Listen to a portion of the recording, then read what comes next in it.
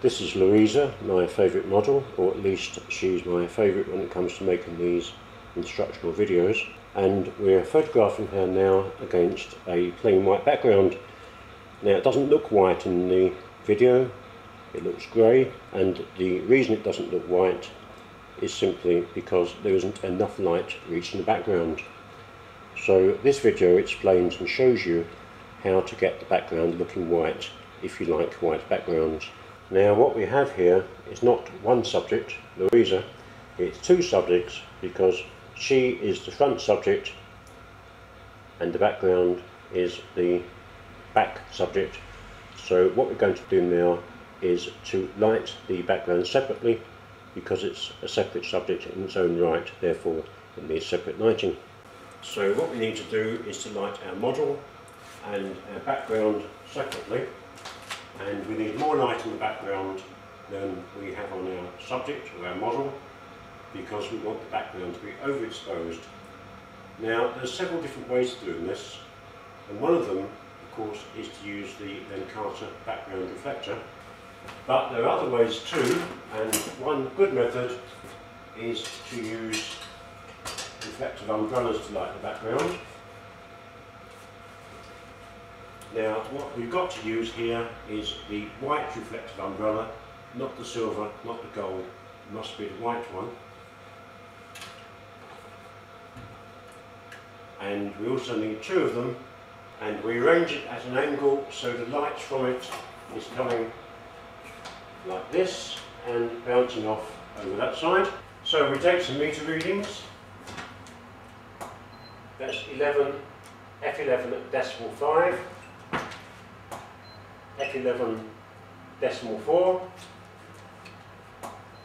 F11 decimal 5. So to all intents and purposes it's evenly lit. An important thing here is to get the lighting even. Now I could of course take measurements lower down, higher up and all the rest of it. I don't need to for a simple headshot. If I was photographing a group of people, I'd take quite a lot of readings to get it absolutely spot on. Now that's just for reference, we're not actually going to set that on the camera, because the camera is going to be set to suit the lighting on the model, and we haven't put any light on the model yet. What we're going to do is we're going to light the model to read F11. Now that's just half a stop difference. The background is going to be half a stop overexposed relative to the model, and that half a stop is just about enough to get it right. Where you see people saying on the web that you need 2 stops or 3 stops overexposure in the background, that is nonsense, and I'll show you why. So here's our model Louisa with no light on her whatever. Let's put a light on her, and just to make it simple, I'm going to use a softbox directly in front of her and above.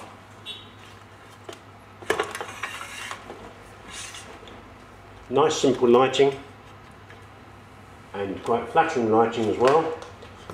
But for now I'm going to turn the light off on the model, and I'm going to take a shot of the model with the camera set to F11, which is the lighting power that we're going to set on the model in a moment. And the reason for that is we want to see exactly what we're getting in terms of exposure of the background, which is half a stop over, and we want to see whether that has had any effect on the outline, the fine detail of the model, which in this case, and in fact in most cases, is the hair. We want to see whether it has damaged the edges of the hair. Now what we've got here is close to being a perfect silhouette of the model. You can see detail in the hair, and as you can see the hair is pretty well untouched by the light reflected off of the background.